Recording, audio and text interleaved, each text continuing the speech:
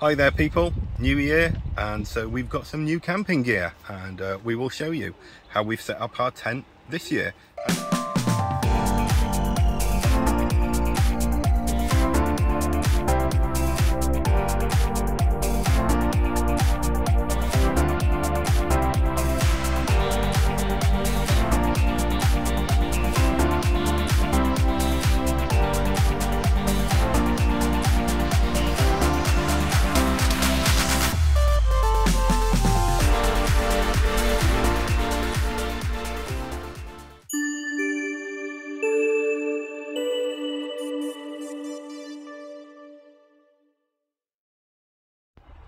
Hi there people, new year, and so we've got some new camping gear, and we will show you how we've set up our tent this year and show you the new bits we bought. So let's start from the outside. We have got ourselves one of these little fire pits that we've seen on Amazon. Doesn't look sturdy, but the reviews are apparently quite good. I personally think it will have taken us longer to set it up than we will do using it, but we'll see, and we'll let you know. Are they worth buying? That's £16 from Amazon. Then we've got a new griddle. Unfortunately, we did have one from Amazon, cost about £35. I dropped that when I was unpacking the car after our last trip. So what we've done, nipped down to GoOutdoors, bought another one. This is a Quest one, and so we're hoping that's going to be good. We do have a Quest oscillating fan, and we found that to be a really good bit of kit. So we're hoping the griddle is as good as the heater. It's actually, because it's warm here in Cornwall at the moment, it's actually hot to touch at the moment. Right, so let's go through. We have a water dispenser. Again, another little Amazon gadget. Great. Connect it to your container, and there you go. It saves the kids messing around with bottles. We end up with water and puddles everywhere in our tent. So now, nope, kids can use that. Great stuff. Let's go through again. We've still got our toilet for the kids. Can't go without that puppy. We've still got our silly little inflatable things that we bought from Morrison's for about £15, but the kids love them. We did have an outdoor revolution, but unfortunately, I was packing the car and I grabbed hold of the wrong sofa, so we've gone back to our Vango. So this is, we can review the Vango. This Vango sofa, inflatable sofa, great for unicorns, not so good for adults. If I sit on one side, I am sort of going, you need like sea leg tablets before you sit on it. But it needs a bit more air. I'm going to put some air in it and I'll let you know. Will I be able to stand up and walk, or will my knees have given in by the end of the week? Oh, there you go. And then we bought this great little, we went in to GoOutdoors, bought a Eurohike Lazy lounger. I thought it was actually inflatable, but no it isn't. You have to run around the camping pits like a lunatic chasing butterflies to fill it up with air. So there is no way I will be using that. But again, this might be great for kids. We'll find out. What we've also got is an all powers portable charging kit. We're just charging it up at the moment, so we've just got here. Now this, if you have a look at our setup, obviously we're trying to charge everything back up after the journey here. We've got trip hazards everywhere. It's carnage. We've got speakers to charge, phones to charge, tablets to charge. And also I find that when we go out, because I'm using sat-nav a lot off Google, my phone's constantly dying, and as a result I'm driving around Cornwall just in circles a lot of the time, trying to find signposts, etc. So we're going to let you know if one of these is worth doing. Apparently they're meant to be really good. You charge it once and I think it gives you in the region of 100 hours of charging for phones and tablets, with and it's exactly the same as your sockets at home, where it's about an hour and a half to charge them up. So if it works and it's got 100 hours, that's going to be brilliant. And it can be used as it comes with a solar charger as well. So if anybody's got camping without an electric hookup, that would be ideal. But we'll let you know if it's any good. Obviously, if you have watched our previous video, we've still got the yawn airbeds. We cannot fault them. We've got 2 yawn airbeds. We love them. Kids love them, as you can see. We've got one child there, one child there. And yeah, they're really, really comfortable. So we are in, where are we? Globe Vale in Cornwall. So this is a great site. We've done a review of this site, and in fact it's the only campsite we've come back to. You know, we never normally go to any site twice, but we've come back here because we know how good it is. So we're going to test these out along with, oh sorry, I almost forgot, different lights. If you're like us, we seem to go through lights. Some are good, some are bad. That was bought last time. Look, it lasted one trip. This one, we'll see how good that is, see how good that is. We've got a great little Wooburn torch. If that fails, that's so powerful, it's ridiculous. And yeah, we'll let you know which one is worth buying if you're looking at buying torches or, you know, lights for your tent. But yeah, here we are, 1 week in Cornwall, and it's hot and it's baking inside this tent. So I'm going to get out and take the kids to the beach and let you know what everything's like in a week's time.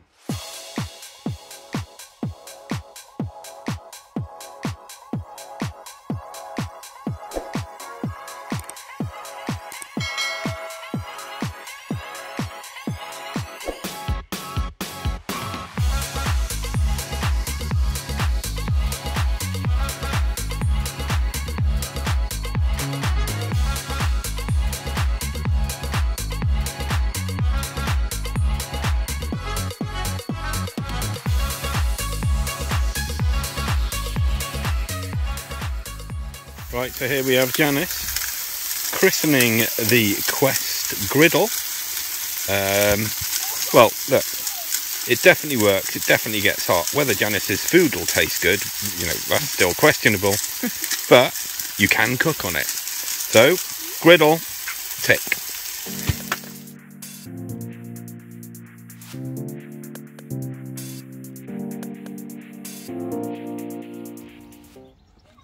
So, come back after a hard day trekking around Cornwall, and now we're going to try and christen this very portable fire pit.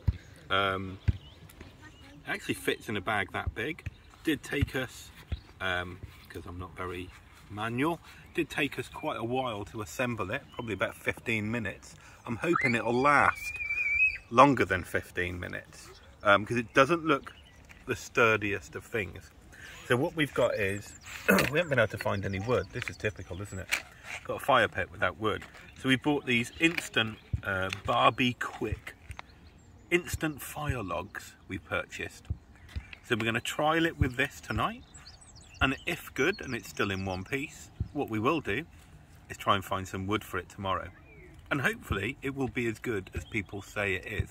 I mean, if you can get a fire pit, take it around it and fits in there, well, it's got a plus from us. We'll give it a go. And if the fire pit doesn't work, this will keep us warm.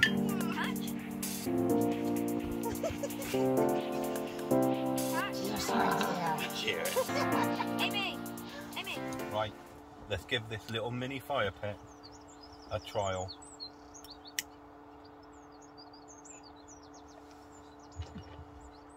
Oh, can't even light it. I have visions of it burning straight through. So we're using there ready to burn. So let's see what it's like. Well, to be fair, it's probably meant to be wood and not a Barbie Quick thing to be on there. She's trying to put the fire out. Happy birthday, Daddy! She wants me to blow the candle out. Right, we'll be back in 5. See if it's still in one piece.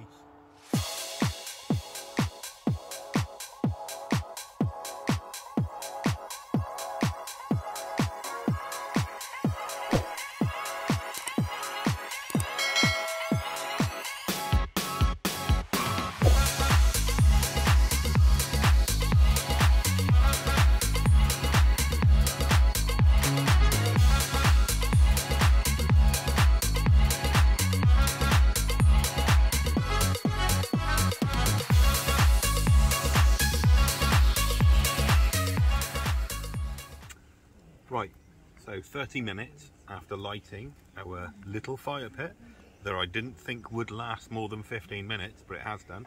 We've just thrown the second one of those barbecue instant bricky things on there. Probably actually better than buying wood, I think, really. £6 in total for two, £3 each. Brilliant stuff. And it's going really well. This is brilliant little fire pit. As you know, most campsites and parkings parked, you know, now, the fire pits have got to be raised off the ground, which this is, and it qualifies. Spot on. Actually, with these as well, you haven't got loads of ash left after. It's just going to be a case of, once it's cold, in a bag, bin it, job done. But it fits inside that, you know, look.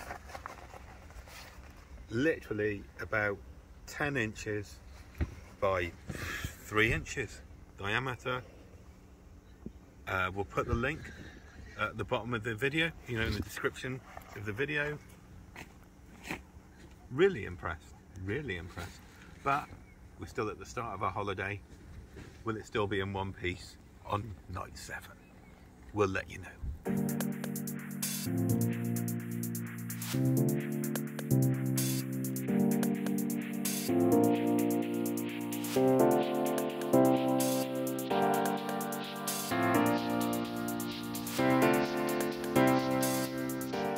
So here you see Janice trying to inflate this lazy lounge.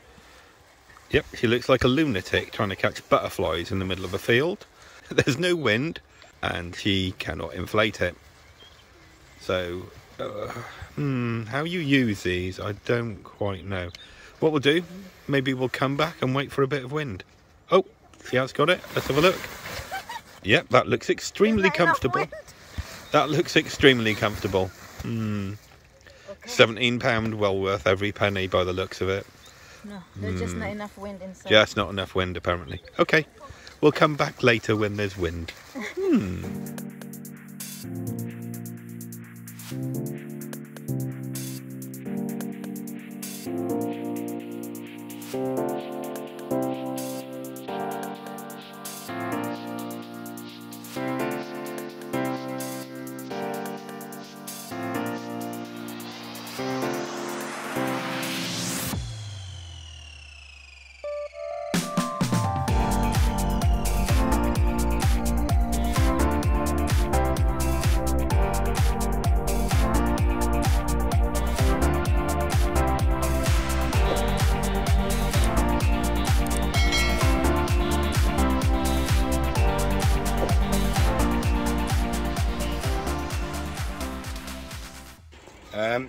Janice has been running around. It's a bit windy today and Janice has been running around in the wind to try and inflate our lazy sofa thingy. I'm going to try and give it a go. When it's got air in, it's actually quite comfortable.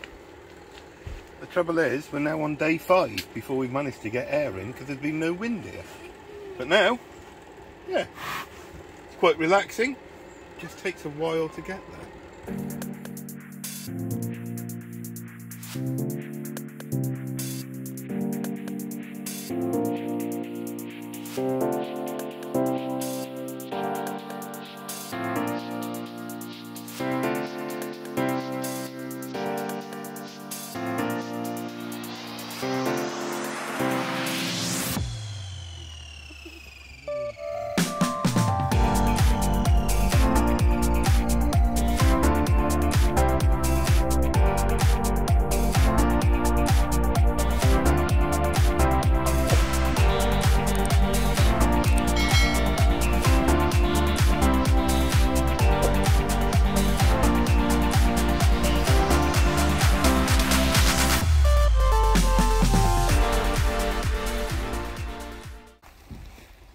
Right, at the end of our 7-night stay at the lovely Globe Vale Park in Cornwall, and what do we think of all our new gear that we bought for this year's camping? Let's start first with the Lazy Lounger. Child model. Now, personally, it is more beneficial as a butterfly catching net than it is as a Lazy Lounger. My son can lay on it and my little daughter, the wife can as well, but for my weight, doesn't take it at all. And it does take about 10 minutes to catch enough air to go into it, and then it deflates after about 15 minutes. So it costs £17, Entertainment value, watching my wife run around the field trying to fill it up, worth £17. As a lazy lounger, not worth £17. Next, we got one of these things from Amazon. This cheap, like really cheap, portable fire pit. We've been using it with these, you know, fire logs, and you know what? We're actually amazed. We've used it every night, and it's brilliant. We'll put a link to it on, you know, from where we found it on Amazon, as we will do for all the other bits. But that is, we think it's a must because it's so small and so compact. So what next? What have we got next? Oh, we got the Quest Griddle. Spot on. You can see we've been using it every night. Goes really well. We also have a rice cooker, which we use as well to heat up other things like chilies. But for grilling and everything, that is absolutely spot on. No faults whatsoever. So that's a good. Next, dead unicorn. Ignore the dead unicorn. What we've got, I think we showed you at the beginning, the water dispenser. This is fantastic. I don't know why we never got one before. Again, something nice and cheap off Amazon. But please note, it only fits into certain types of containers. So we've got the High Gear 10-litre jerry can, fits onto there, no problem. So really good. Can be noted as well, we charged this before we came away because it is like an adapter, and it's been going constantly all week with no problems, and we have been using it quite a lot. So that's a really good, really worth buying. So then, sorry, I'll take off my shades. If we come in, we've still got the child's toilet down there, a must, obviously, for all people with kids. We have got the Vango chair. We have got an Outdoor Revolution. Now we've got the Vango, because I packed this in error. Now, I've got to be fair to the Vango, because I haven't had anything else. If you fill it up with air, this is fine for probably one person. If you lean to the side a bit much, you are going to feel seasick. But I'd say the Outdoor Revolution that you can buy is about a 9 out of 10 for a sofa. This is probably about half price, and it is about a 6 or 7 out of 10.